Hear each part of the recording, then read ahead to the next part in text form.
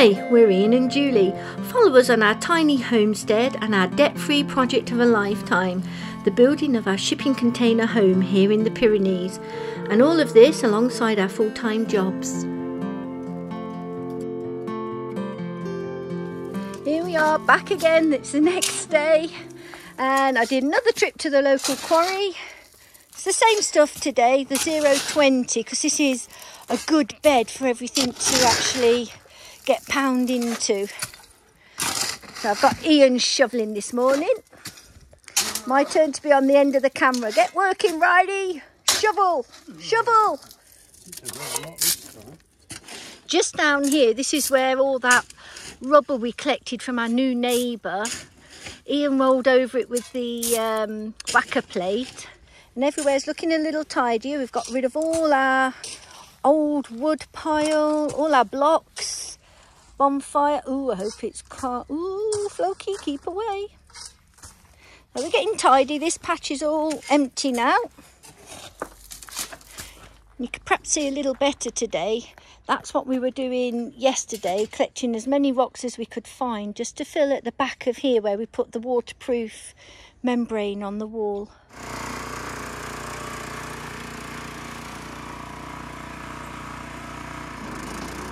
Woohoo! Oh, there goes Ian.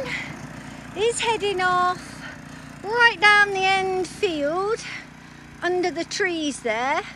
Because when we went down last night to have a look, we found quite a lot of big boulders down there. So that's where he's off to, under those trees there to collect boulders. And they're going where my, actually where my shadow is in this video, just there.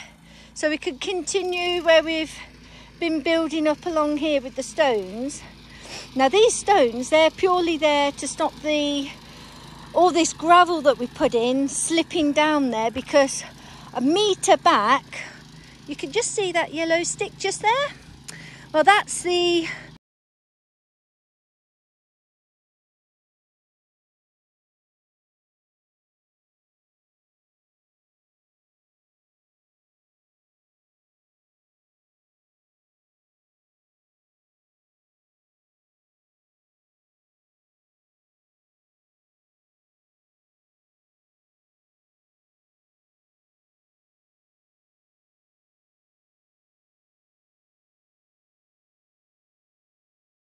and he's got some rocks, and we just asked him and he says yes, we can have them.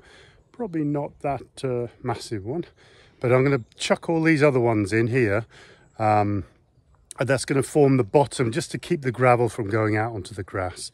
So I've got my trusty little mini dumper and I'm going to try and get those in. That should be good for one load. I don't want to overload this thing. Right, now head back up to Julie up there.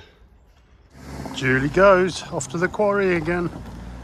Another ton of 2040 this time.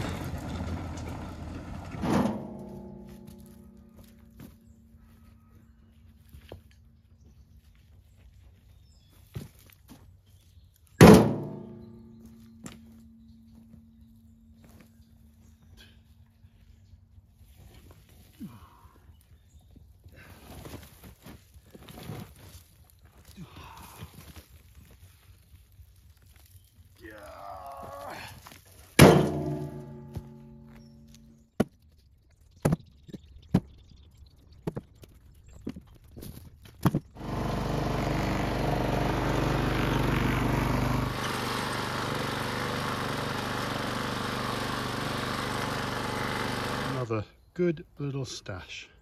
Right, get that lined up along here.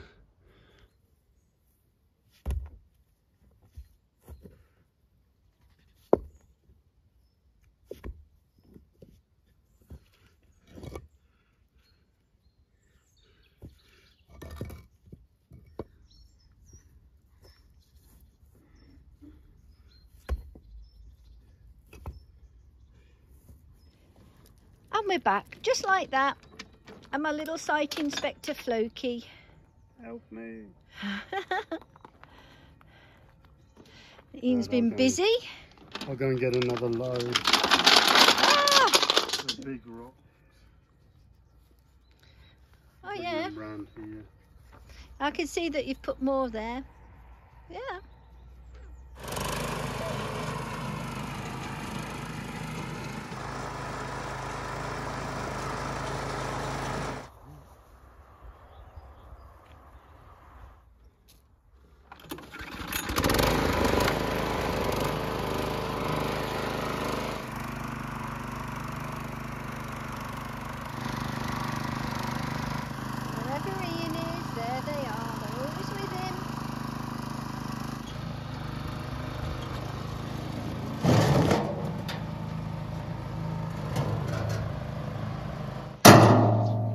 How many dumps is that now? That's only 3. I think that'll do for now. It's just to contain this so it doesn't come onto the grass. So we'll just place those big rocks and then I can start emptying.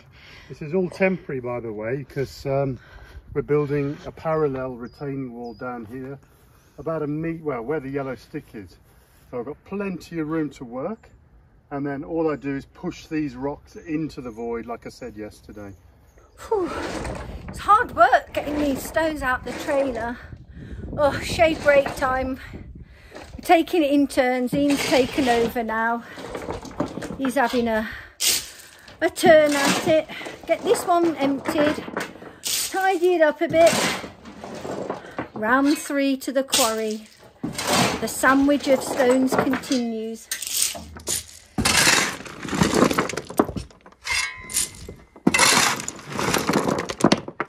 Be a lot easier when we can rent one of those tippy trucks again, just to come down and offload it. 'Cause doing these big rocks with a spade, it's super hard work. We'll do that when we do the pathway next to the garage. So we're just building this up so it's actually square, because at the moment it slopes one way and then slopes the other. So when we're using the tractor or anything, it's quite yeah, a bit, daunting. So we're just trying to square it all up, get an idea. So I think one more load of 0.20 will then tamper it all down, and that'll be good to go for... we're not going to go straight away and get the tipper truck, but at least we'll be nice and tidy and flat for a little while anyway.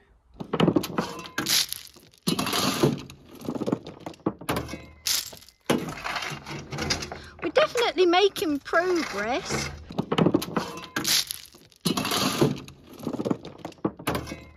Back at the quarry. This time I've got Ian with me. Woohoo! Trip number 3. It's like a day trip out at the quarry. We've even got the sausages with us. And just like that, we're back with another trailer full. Ooh, number 3. 1 more to go. Ian's trying... that was my leg! He's trying very hard to be annoying this afternoon, because I've chucked him in the trailer first. He's doing the first shift in there. The point of this one, we've got a bit of a dip directly in front of the carport. So we're trying to fill that in, but at the same time, Ian's filling my trailers. Ow!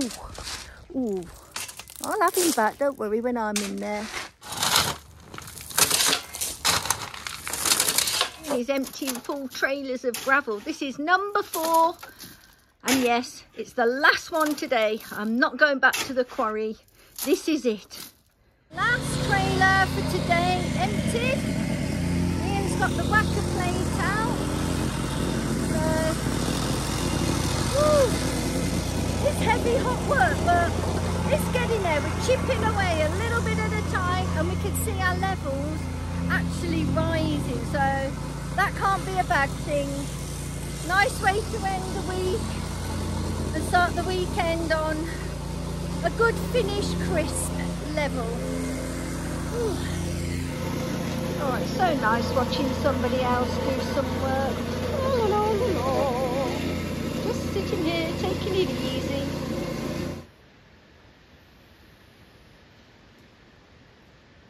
Morning, we're back on the plot. Well, I went onto Facebook Marketplace and purchased a new solar panel. So the solar panel we've got now, I bought off Marketplace as well a while back, but I think it's like 200 watts, but maximum we get out of that is about 180 watts. And this is what we've got now. We've got about 160 watts.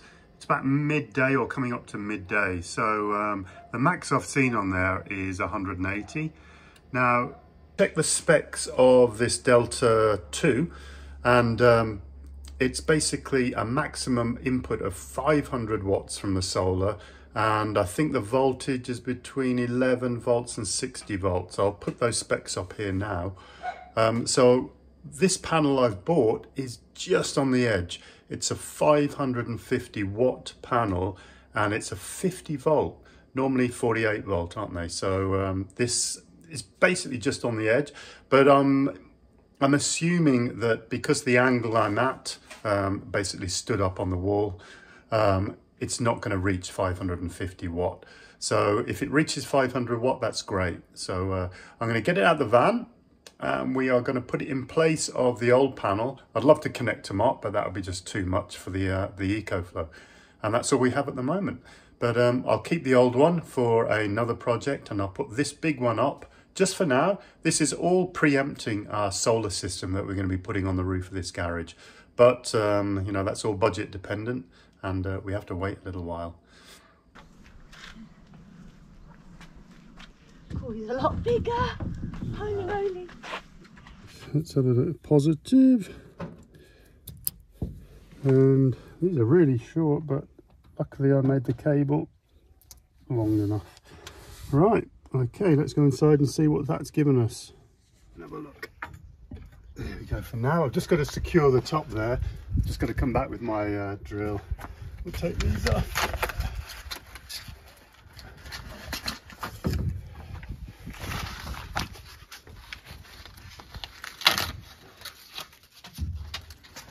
The guy we bought these off at Marketplace, we got there and he was a solar nut. He had solar panels everywhere, car battery, a Twingo battery, a Twizy battery.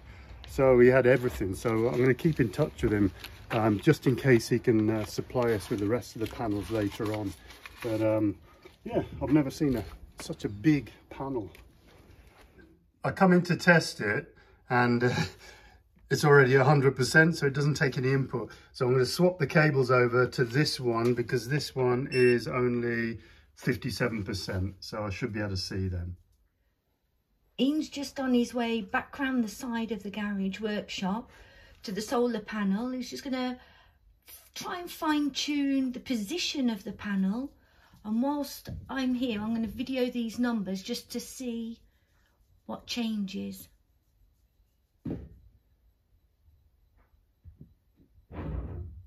Oh, it's round there.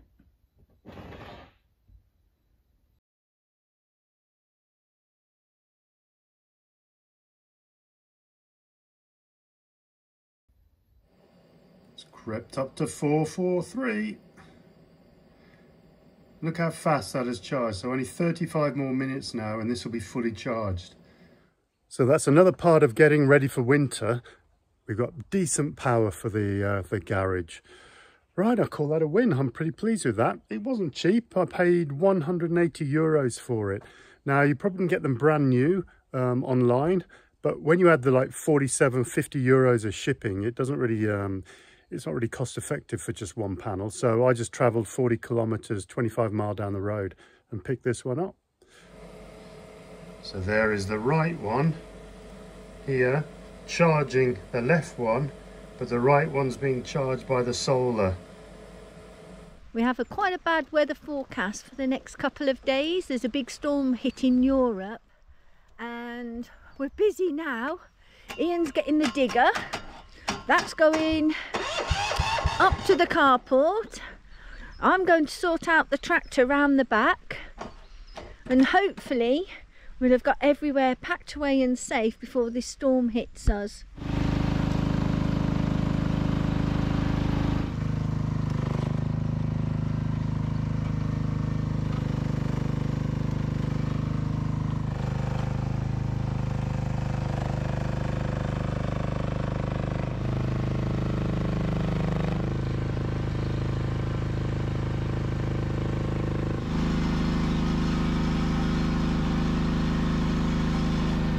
We've got quite a bit of ready mix concrete in here.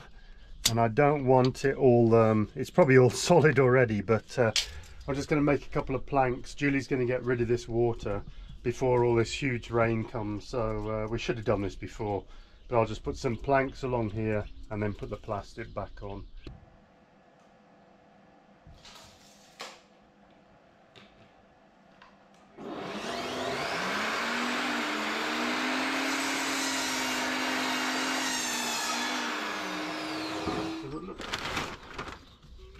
No, it's all dry. God, we've got more pins there. I'll put these just... It should be alright. You've put those heavy ones? Yeah, on the top. On the top as well.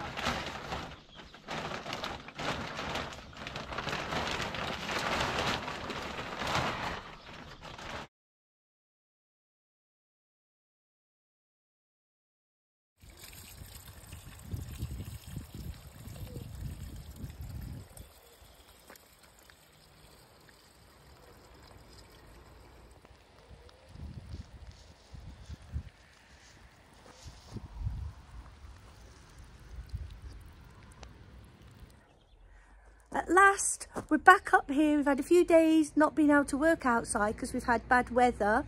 So today, the main priority is to get the forming boards along the top of this retaining wall that you've been watching us build ready and prepared so that we can start filling the top in with concrete. First things first, I've just got to put this membrane back up. With the sun and everything else, this is basically expanded a bit. So I need to get this back up underneath. We've been lazy, but as Julie said, the weather's been awful. So we've not been able to backfill with soil or anything. So I'm just going to put an extra sealant to glue this, and then we need to get that soil over.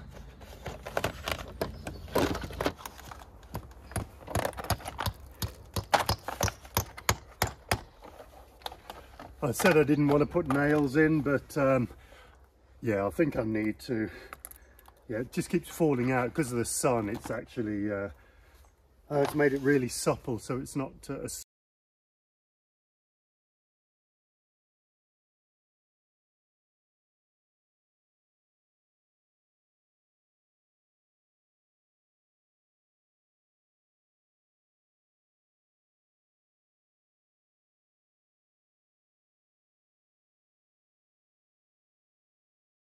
so they don't fall on us. We'll just put them over here.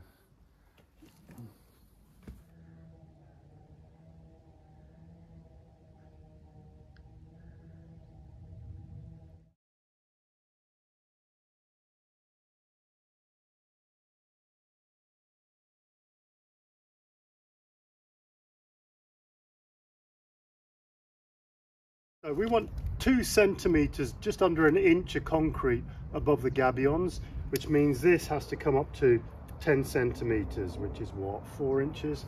So we're going to put the forming boards, allowing 4 inches or 10 centimetres to stick out above. That's the plan. Put that one down there, back a bit. Yeah.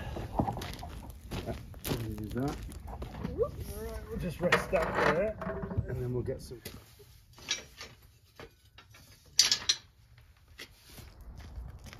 Okay. Put this that side. And 3 this side. Just need from the old form, or actually it's probably Lewis, because we borrowed these boards from our son. Borrowed. 28, so 28, that's 20, so that's 256, I'll do 260.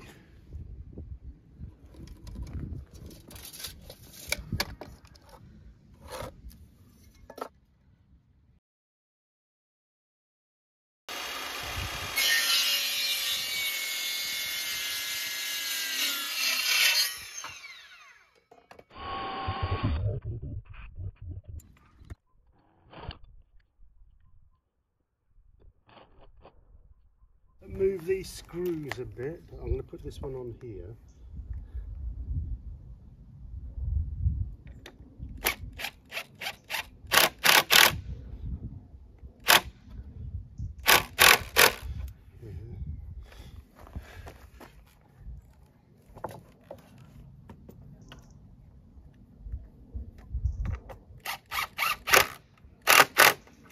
both sides.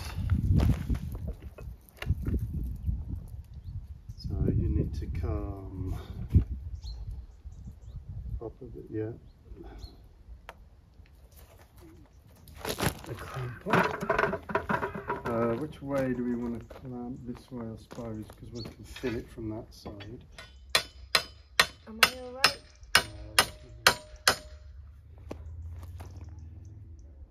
Yeah. You got that one. Side better. Yeah. No, not this one. Yeah. First one.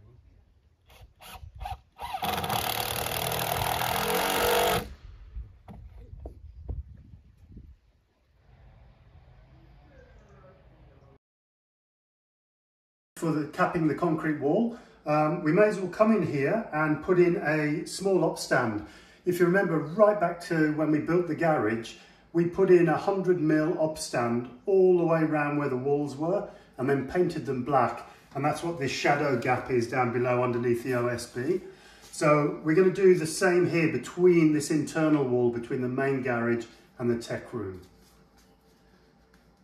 I'm just going to protect the steel from the concrete a little bit by using this bitumen tape.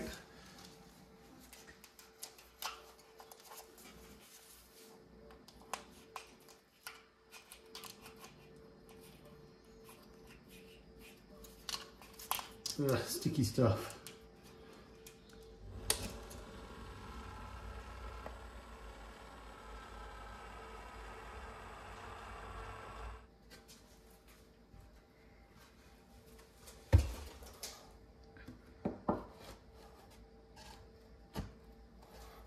Got an 80mm spacer.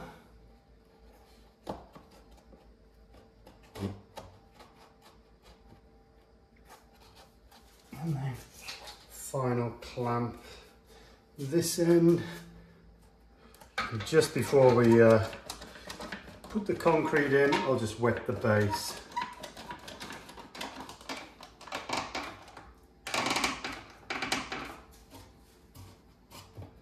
There. Nice and solid. Steel's protected, and I've just put some silicone just around the edges, just in case.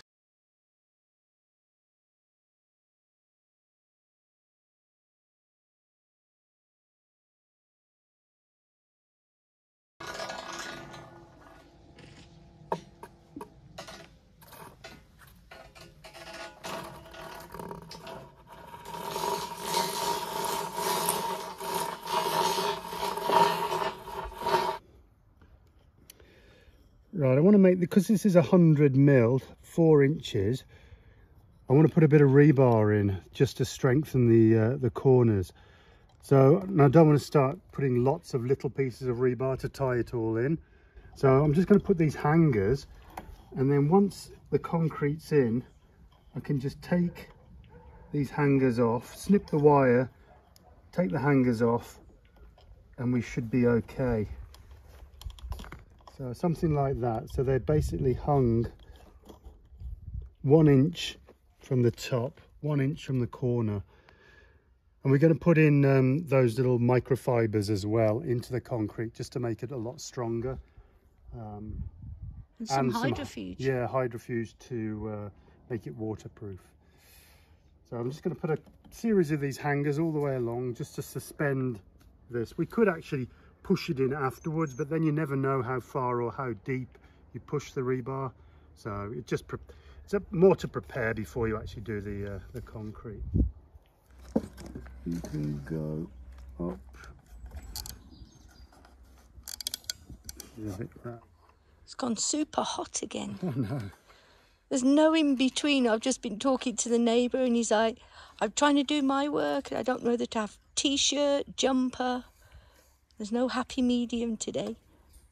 I do have long trousers on now though. Oh, and me, I've got jeans on. I feel claustrophobic in them. Yeah, after shorts for so long. Yeah.